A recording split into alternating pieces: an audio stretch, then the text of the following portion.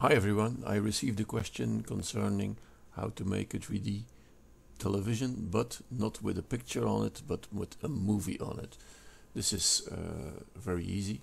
There are two things you need. This is an AVI movie, and secondly you need to have your 3D blended television.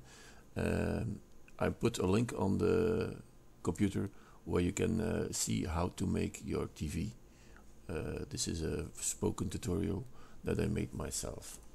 So we're going to start with downloading the one. Go to File, Open, switch to the correct directory where you put your TV and open the TV. And you now go to 3D view, and here you have your 3D television. Okay. Now you can select the screen, and we go to material where we put the correct material on the screen, and then we go to texture. Select, of course, the material of your screen, not the material of your television. Then switch to texture and choose texture over here. Leave everything to image or movie, and then go down over here where you say I want mine to be the correct movie. And to do that, I created already one, which I'm going to use is that one. Okay.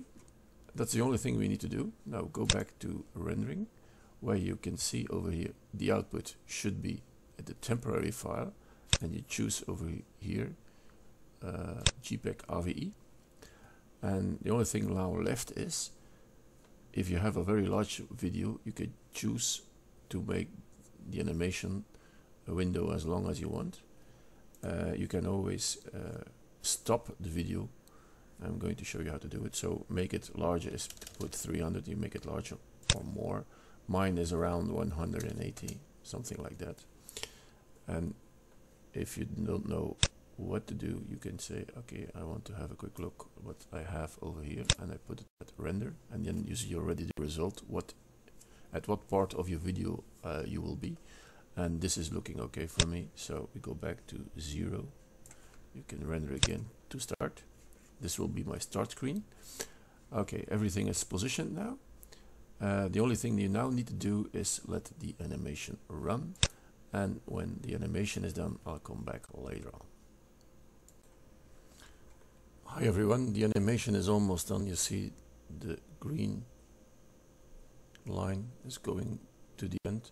If you say your video is already stopped and you want to stop the animation, then click on that key, stop this job, and you will always be able to look at your video. Pay attention that your video is stored in the output temporary file in my case. So if you want to download or check, it's possible to go over there, click on your video, and you can play it. Or if it is done over here, you can look at it while you are still in Blender 3D. And I'm going to show you that in a second. The only thing you need is an AVI file, and for me it only works with AVI. This you can show on the screen or on the other object you want if you choose check texture and movie or image, and it should be okay. It's finally there, and when he's jumping back, this will stop. It will be the latest one. This is finished. Now if you want to have a quick look over here, press render and say play rendered animation, and now you can see what you have rendered. So this is the movie on a 3D made television, and it goes on and on because there's a loop on it. So okay, if you like what you see, please subscribe to my channel, and thank you for watching.